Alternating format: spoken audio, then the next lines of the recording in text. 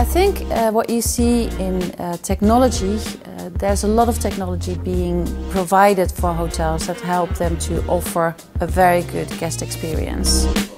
Vi gjorde rigtig meget for at skabe en stemning af, at man ikke sidder direkte i en hotelreception, men at man faktisk sidder på en café, hvor der er et andet pulserende liv, end der normalt er på en café. I think the main two trends actually at this moment are automation, and that is, of course, I mean, it comes with the light of just like we just don't really have that much staff, especially after pandemic. But still we have leisure guests coming to our hotels, also in a much higher extent, and they are demanding. So automation, just doing more with less people, it's one of the buzzwords. Vi arbejder rigtig meget med at personliggøre hoteloplevelsen, og det gør vi rigtig meget ved at involvere vores personale i, hvad de godt selv kunne tænke sig at lave på et hotelophold. Så det er egentlig rigtig meget der med, at vi giver vores egen personlige mening, så det er vores egen personlige mening om indretningen på værelset, om det er, hvad der skal serveres i caféen. Det er egentlig det hele, som vi gerne selv vil have det, og dermed bliver det personligt for alle. The first one is automation. The second one really is personalization. You see, especially the generation that starts traveling now, they expect you to know them. It's not like, okay, we understand that it's the first time at the hotel. No, they expect that you understand what they want to have.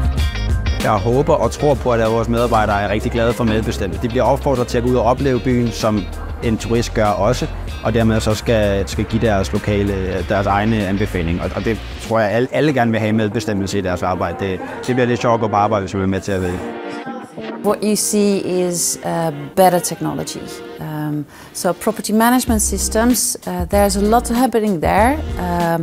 For a few years ago, you started seeing cloud-based property management systems coming up. They're becoming better, but also the non-cloud-based systems, they are starting to also just like being developed into cloud-based, which makes it easier for hotels to connect their different systems to it. Really what you see coming on is guest communication, and that not only an app in which you can just like communicate, but also just from a booking perspective. Vi ved, at vores gæster synes, det er rart at kunne tale med en ansat eller med en medarbejder på Coco helt ned på jorden, og egentlig føle, at man er en til en, når man er fuldstændig i øjenhøjde.